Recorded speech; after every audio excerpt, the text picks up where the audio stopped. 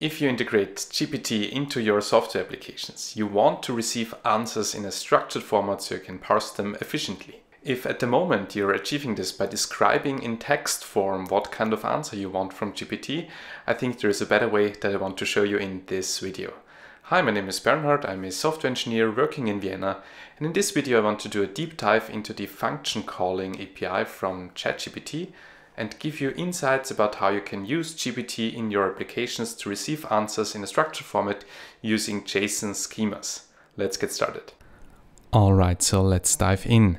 First of all, I want you to have a good understanding of what it is we are trying to achieve here. Our input in this case is an email from a coworker. It could read something like, "Hey Dave, I just made a test run with the new car prototype. It seems the autopilot is still ignoring stop signs when there is a cow next to it. This is dangerous and needs to be fixed ASAP."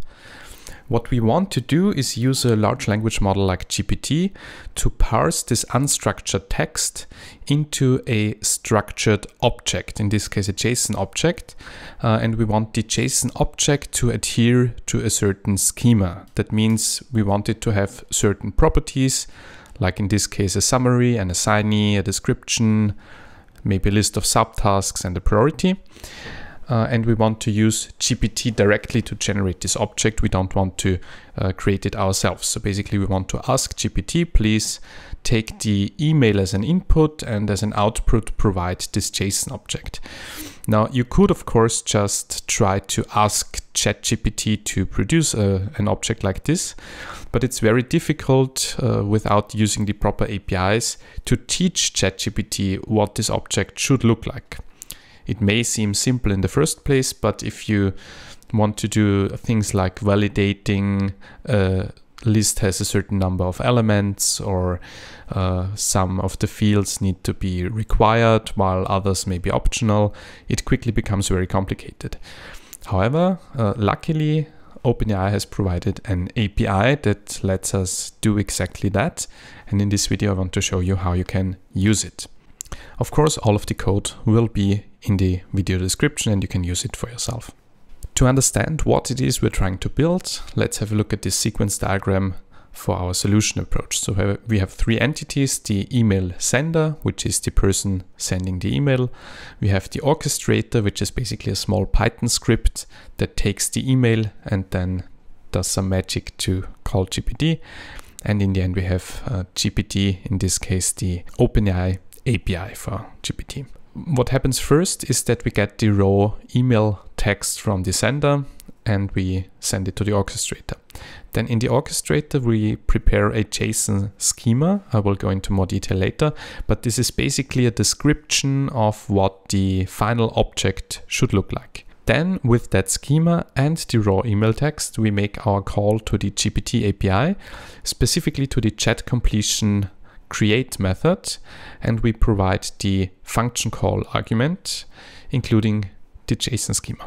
What we then get back from the GPT API is a structured result that is adhering to the JSON schema we have provided. So basically, by providing this JSON schema, we teach GPT what the resulting JSON object should look like. And we get back an object that definitely conforms to the schema, and we don't need to create the JSON object ourselves. Now, to understand how we can force GPT to respond with a JSON object that conforms with the schema we provided, we take a look at the official API documentation from OpenAI. Of main interest for us are two parameters, the function call and the functions parameter. The function call allows us to force GPT to call a specific function, while the functions parameter itself allows us to define what kind of functions GPT has access to. The usual way this is used is that in the functions array, we would provide something like get current weather or get user location. And then GPT could either decide for itself that it wants to use one of these functions because, for example, it wants to get the current weather. Or in this case, what we are doing, we can force GPT to call one of the functions by setting the function call parameter to the name of that function. This is what we're going to do. So the blue one, the function call, we are going to set to the name of our own function that we're going to define. And how do we define it? We added to the functions parameter. Basically, this is a list of functions that we can provide. In this case, we just provide one function. And as you can see here, the function can also include a JSON schema object. So using this trick, we can force GPT to call our function in blue, and we can define the JSON schema for that function here in orange. Combining both, we can force GPT to use our schema for the generated object. Now, what is a JSON schema? You might not have heard of that. It is not mandatory to use JSON schemas when working with JSON objects. However, it's very useful to do so. A JSON schema defines rules a JSON object needs to comply with in order to be considered valid. So a very simple JSON schema is shown here on the left. It defines that the type of the object must be an array, so a list, and the items of that array must be numbers. So an object that would be valid considering this schema would be a list of numbers. What would be invalid would be a list of numbers mixed with strings, because we said the type must be a number. Of course, the JSON schema can be much more complex, and in this case we have an object with multiple properties. Let's start with a valid example first so you can better understand how this is defined. So we have a fruits object, and the fruits consists of a list of fruits. Each fruit consists of the name of the fruit and the color. And as you can see on the left, this is exactly what this schema permits. And basically you can use schemas to define arbitrarily complex objects. So we can use this schema definition to define exactly the kind of object that we expect from GPT.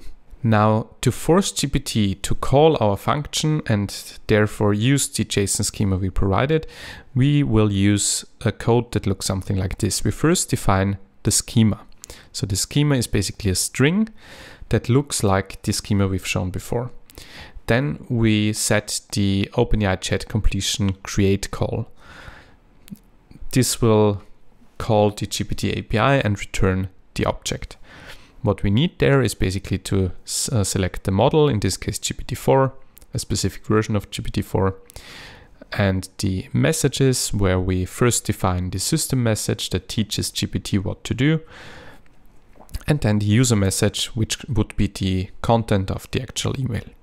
Then we provide the two parameters we first mentioned, the functions and the function call parameter. Whereas if you remember, the function call parameter is the name of the function that GPT must call, and the name of the function must then also exist in the functions parameter.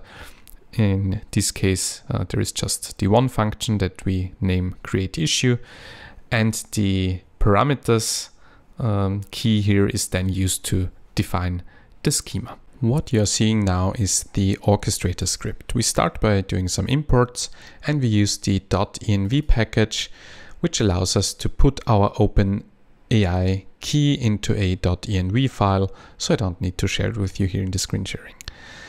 We then set the OpenAI API key to that value, and we are then ready to start making requests.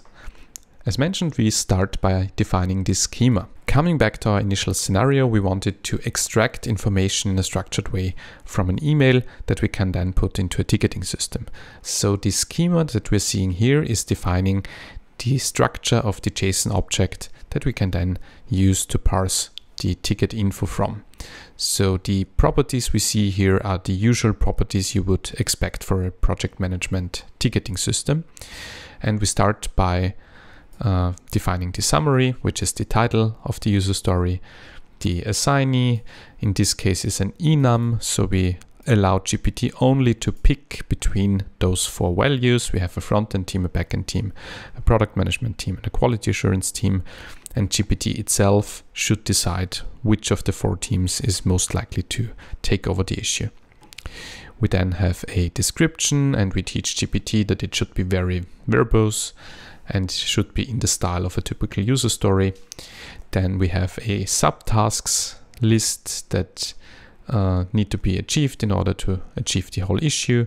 They shall not overlap and be very specific to the user story. Then finally we have a list of priorities, again an enum between low, medium and high, and we define that all of the properties in this case are required and no one can be left out by GPT. Now using this schema we will then call the chatCompletion.create method with the exact GPT model. The system message, in this case, we're teaching GPT to be a certain kind of AI, and that its